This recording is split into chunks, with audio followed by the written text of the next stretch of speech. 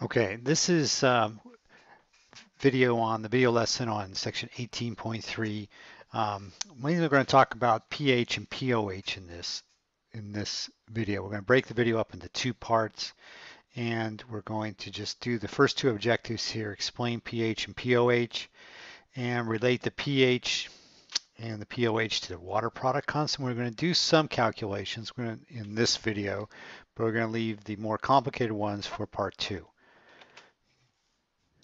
Okay, so the main idea here is that pH and pOH are logarithmic scales that express the concentration of the hydrogen ions, that's the pH, and the hydroxide ions in aqueous solutions. Okay, so we're going to explain all what that means here in the next few slides.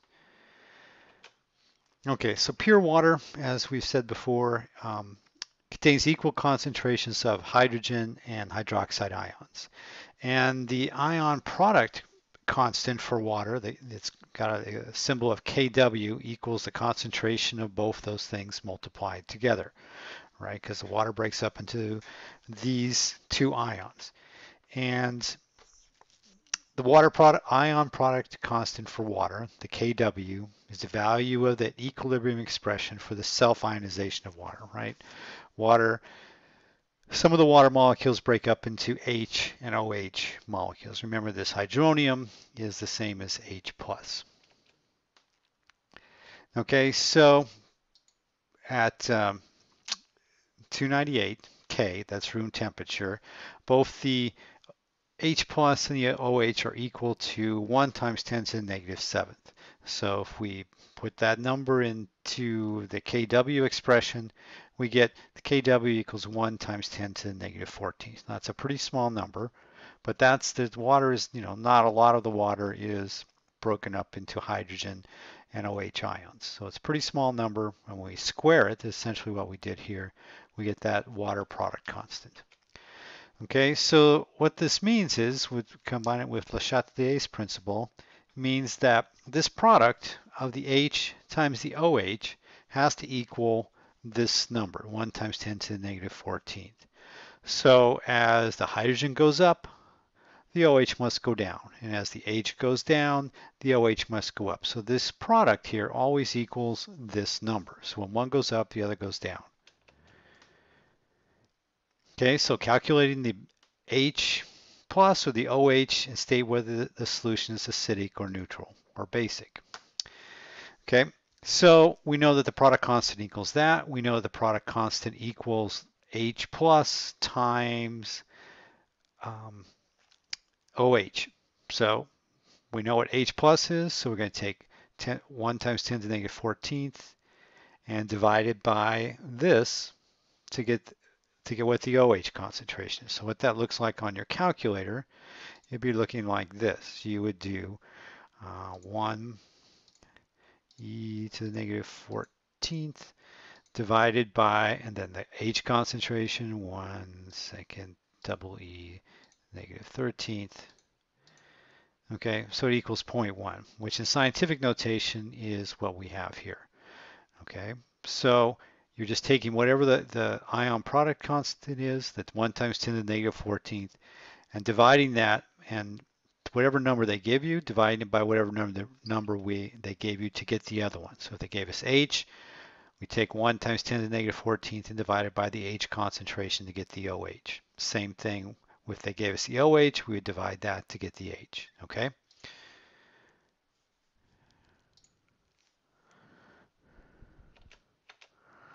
Okay, so constant again. So if OH is this, so 1 times 10 to the negative 14th divided by that. Really, when you divide with exponents, you're just subtracting. So negative 14 minus a negative 7 is like adding 7. So actually the H plus concentration is going to be exactly the same. So this is a neutral concentration, right? We have equal concentration of H and OH.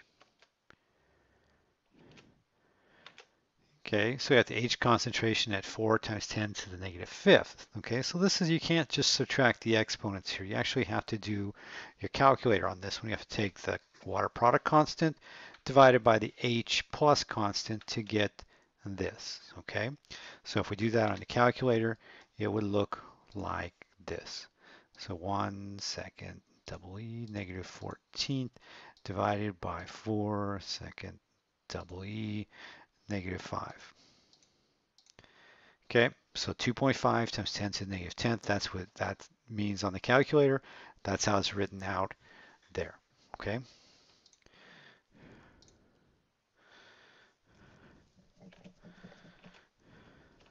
Okay, we did this one already. Okay. The concentrations of now we're going to talk about pH and pOH. Okay, so the concentrations of the H plus ions are often small numbers, right, expressed in scientific notation. So instead of looking at all the small numbers in scientific notation, scientists have developed this pH scale to quickly tell the concentration of the H plus in this case. pH is for the H plus. And we do that with a log scale. Okay, so the negative, and define the pH as the negative log of the hydrogen concentration. Okay, so it may be a while since you've had logs and remember how they work, but the logs, when we do the log function, is an exponent. Okay, so when we just do a common log like this, it's 10 to what power equals this concentration. Okay, so let's explain that what I mean on this next slide here. So math log functions are used to answer problems like this. We have 25 equals 10 to the x. Okay, we want to find out what exponent 10 is raised to that equals 25. Now just thinking in our heads, we know that 10 to the first power is 10. 10 to the second power is 100, so x has got to be somewhere in between 1 and 2, right? 10 to the first power is 10, 10 to the second power is 100. So we have to figure out what that exponent. Now you can check and guess and check, I guess, and try to get one that's close, or you can use that's what the log functions are made for. So if we take the log of 25, okay, so the common logs makes a base of 10, right? 10 to what power? So if we take that in your calculator, you get 1.4. This means that 10 raised to the 1.4 power equals 25. Okay, so that's an approximation. It's not going to come out exactly the log, this exponent. You can make it longer and bigger to get exactly 25 to get that.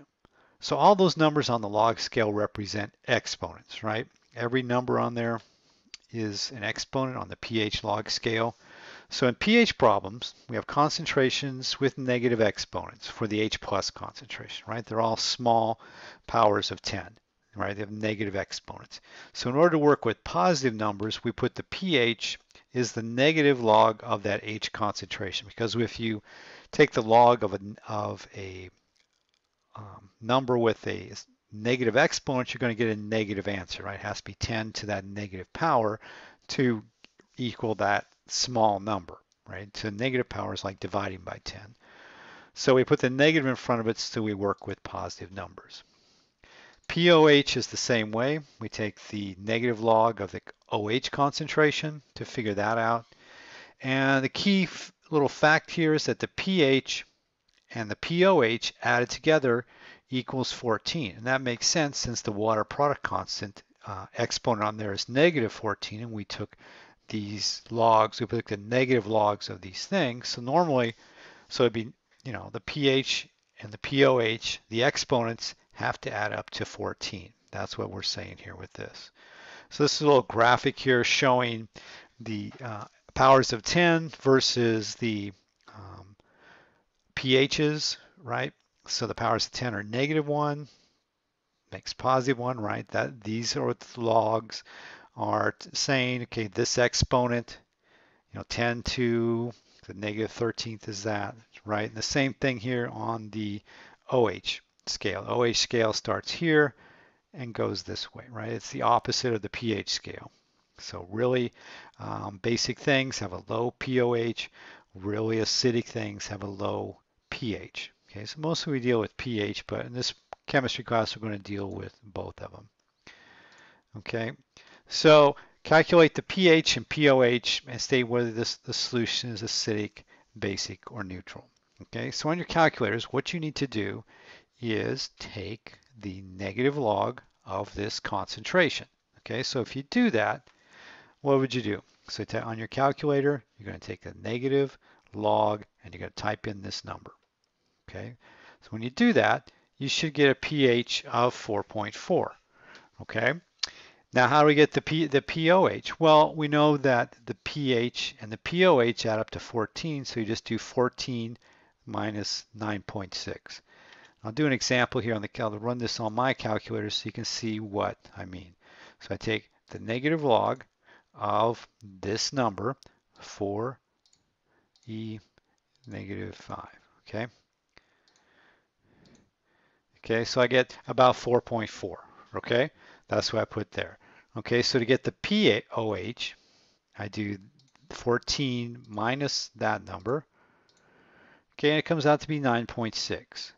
Okay, so is this acidic or is this basic? Well, if it has a low pH, if pH is less than 7, it's acidic. Okay, if its pH is more than 7, then it's basic. Okay.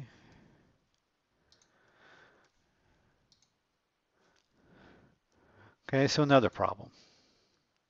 So we got the H concentration here, 3 times 10 to the 3.6 times 10 to the negative 9. So you take the negative log of that.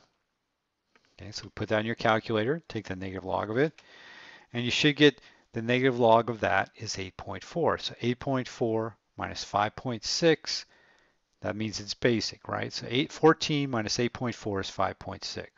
So this is pH is greater than 7, that means it's basic. Or the pOH is less than 7, that's also a way you can tell if it's basic. Okay, so the OH, right? If we look at the OH concentration, what we're going to figure out first is the negative log of this is going to give us the OH. Okay, so if we take the negative log of this, we get the pOH is 3.2. That means the pH is 14 minus 3.2 is 10.8. So that's going to be a basic solution. Okay, only if the pH is 7, only if these pH or the pOH come out to 7, that would be a neutral concentration. Okay, so going back the other way, right? If we have the pH or the pOH and we find out want to find out what the concentration is, we're going to take, right? This is the common log. It's 10 to the pH and the pOHs were exponents. So to figure out get back to the concentration, you have to take 10 to the negative pH power. Same thing with pOH. You want to find the OH concentration. You take 10 to the negative pOH power. Okay, so it's just raising your 10 to the. So if milk has a pH of 6.5, what's the concentration of hydrogen? What's the concentration of the OH? Okay, so you're going to take 10 to the negative 6.5 to get the H. And then the easiest way to do it is to take 10 to the whatever, the 6.5 minus 14 minus 6.5 is 7.5 to get the OH concentration, right? Instead of doing, that's easier than I do it, you could also do the 1 times 10 to the negative 14th divided by whatever this concentration comes out to be. Okay, so you do that and you get that, right? To get the OH, you do 10 to the negative 7.5, right? That's the easiest way. And you get the concentration of the OH. Okay, so those are the easiest ways to do that. Okay, ammonia, 11.9.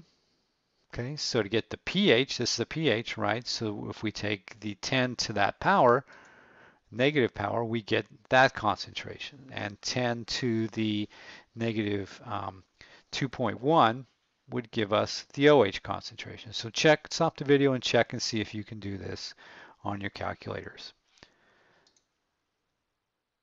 Okay, so we're going to stop the video here and we're going to do the rest of this in part 2.